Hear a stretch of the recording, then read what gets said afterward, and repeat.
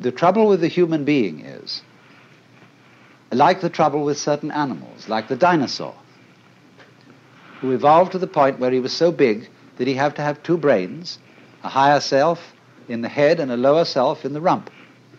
And the difficulty was to get these two brains coordinated. But we have exactly the same trouble. And we are suffering from a kind of jitters that comes from being two-brained. Now, you see, I'm not saying that that jitters is bad. It's a potential step in evolution and an opportunity of growth. But remember, in the process of growth, the oak is not better than the acorn. Because what does it do? It produces acorns. Or you could say, like I sometimes love to say, that a chicken is one egg's way of becoming others. So an oak is an acorn's way of becoming other acorns. Where is the point of superiority? The first verse of that poem I just quoted, the flowering branches grow naturally, some short, some long. The first verse is, in the landscape of spring, there is nothing superior and nothing inferior. The flowering branches are naturally, some short, some long. So that's the point of view of being an outcast, in the sense of being outside the taking seriously of being involved in the social game, and therefore being threatened by making mistakes, of doing the wrong thing. That is to say, of carrying into adult life one's childhood conditioning, where somebody is constantly yammering at you to play the game. So therefore, the preachers and the teachers take the same attitude towards their adult congregations that parents take to children, and lecture them and tell them what they should do. And judges in courts feel also entitled to give people lectures because they say those criminal types haven't grown up, but neither have the judges. It takes two to make a quarrel. So one can begin to think in a new way, in the polarity thinking, instead of being stuck with the competitive thinking of the good guys and the bad guys, the cops and the robbers, the capitalists and the communists, all these things, which are simply childishness.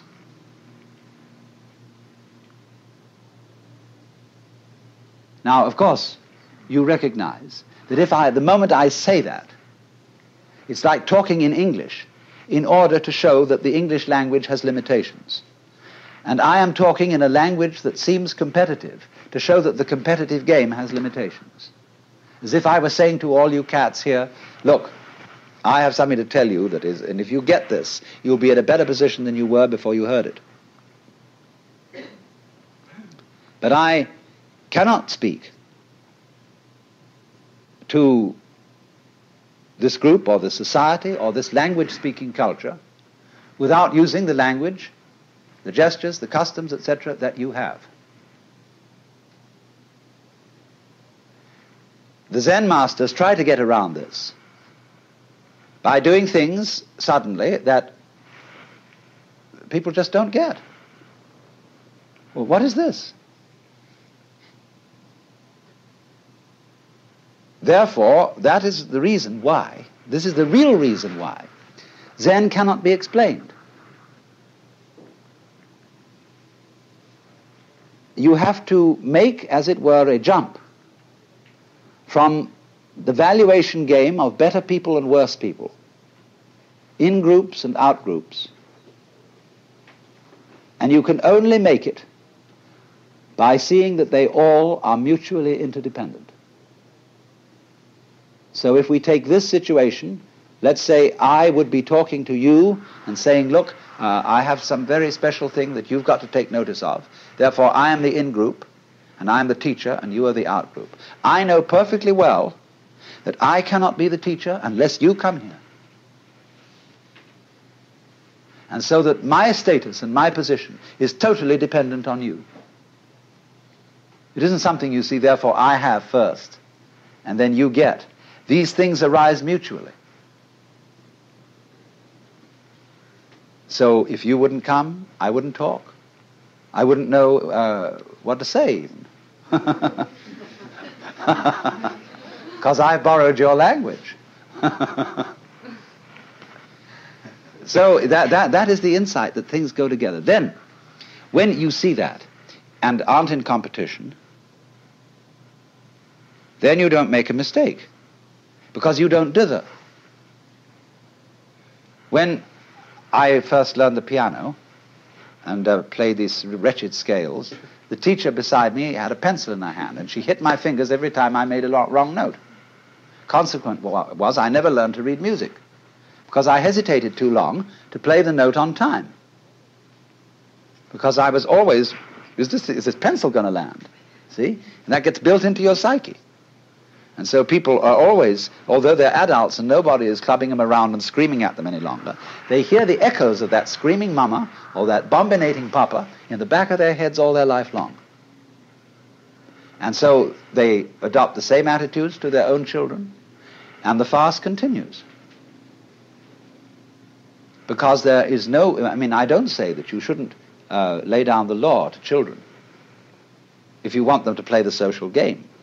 But if you lay down the law to your children, you must make provision later in life for them to be liberated, to go through a process of curing them from the bad effects of education.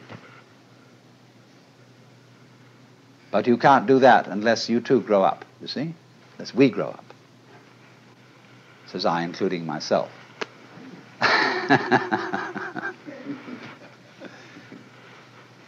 So that is the thing. Now, therefore, in the Zen scene, you would think that the master, as we know him and as we read about him, is an extremely authoritarian figure. That's the way he deliberately comes on at the beginning. He puts up a terrific show of being an awful dragon. And this screens out all sorts of people who don't have somehow the nerve to get into the work. But once you are in, a very strange change takes place. The master becomes the brother. He becomes the affectionate helper of all those students, and they love him as they would a brother, rather than respect him as they would a father. And therefore the students and masters, they make jokes about each other. They have a very curious kind of social relationship, which has all the outward trappings of the authoritarian, but everybody knows on the inside that that's a joke. Liberated people have to be very cool. Otherwise, in a society which doesn't believe in equality and cannot possibly practice it, they would be considered extremely subversive.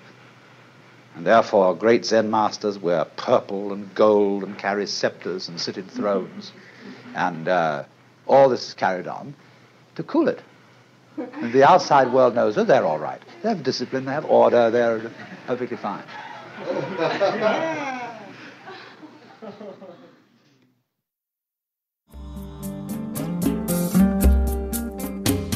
Out of Your Mind now continues with the next lecture from the World as Just So lecture series.